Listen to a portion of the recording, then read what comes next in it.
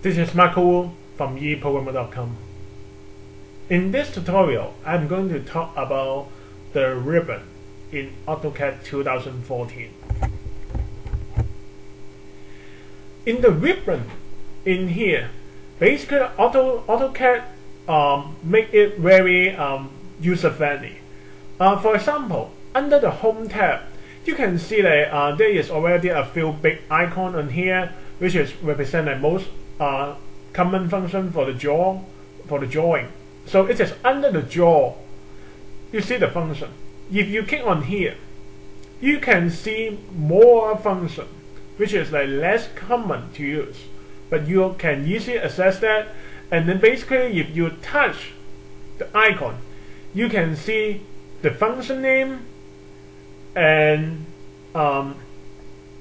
also the command. How can you get access to that? There are a couple ways you get use that function. Basically, you click on this button or type the you can see for this one is DTPTYPE. So you can also use this command by putting the command on here to get access to that function. So this is under the draw.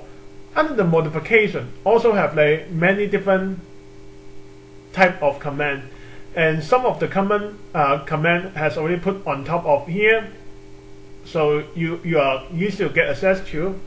So basically, is you have draw, modify, layers, annotation, block, property, groups, all those very common function about all about your drawing has already put into here. So if I go to the next tab in the ribbon, insert. Okay, so if you think about you need to insert something, what are you going to do? You may want to insert a block. You may want to import something, import another type of file into your 3D model. You may want to insert a reference. So basically, if you want to insert something, you will go to Insert tab. Based on this kind of logical thinking, AutoCAD has already put everything very organized. And annotate. Basically, when you need to do annotate, you want to know the dimension. You want to put some text on there. That is how you think about what function you need to use. So when you think about you need to use some text, you go here. There is a multi-text function, mtext. Single line function, multi-line text function. One dimension, there are all different type of dimension. So that is all of this kind of basic function. In here, that is the wheel.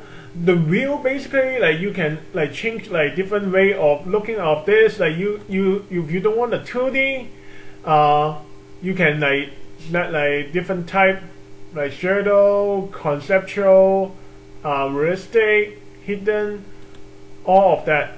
Well, and also you can change the view angle, top, bottom, left, right, front, back. But the other thing is basically, even you don't want to use the ribbon, there are easier way. You can click on here.